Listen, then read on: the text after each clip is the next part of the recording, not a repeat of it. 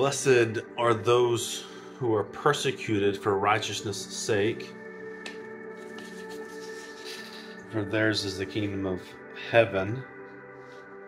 Wednesday, Acts 5:17 through 42. Isn't it crazy that the kingdom of God was working against the kingdom of heaven in our text this morning?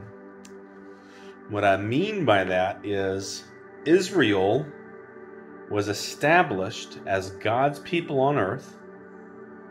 The kings of that kingdom, even though originally God told them, hey, you shouldn't have a king, right? Like I'm your king. But once they rejected him as king and said they wanted a human king, God, in his grace and his mercy, like he does with us, as he embraced their mistake and filled their weaknesses with his strength, anointed those kings, chose those kings for those kings to represent him to his people, so that his people would represent him to the world, that all nations in the world might be blessed through Israel.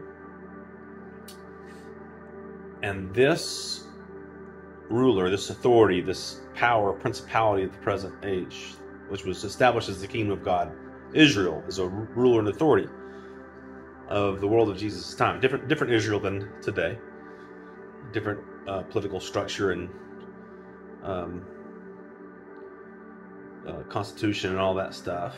Totally different Israel. But Israel was God's kingdom, supposed to be. But they were working against the purposes of God. You see, in this world, while we are learning, having gone through the Sermon on the Mount, having been processing through these characteristics of the kingdom, these Beatitudes, learning how to be aware of the kingdom of God in our midst, the kingdom of heaven that is at hand, and abide in it.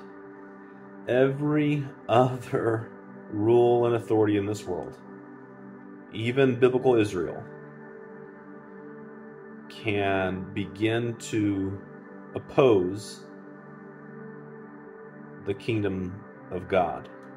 Because every kingdom, every ruler, every power, every authority of this world wants more power. It is the Antichrist. Every rule and authority, as it wants more power and tries to gain that power through acts of power, is the Antichrist. Because Christ is the king, the true king, and he's the king who died for his kingdom, who taught us sacrificial love. As we're learning in these Beatitudes and in the Sermon on the Mount, the kingdom of heaven, which is at hand, is all about submitting to God so that we can learn to submit to each other and find the glory of God in humble, shared love. Every rule and authority, every corporation, every philosophy, every ideology, every nation, including the United States of America.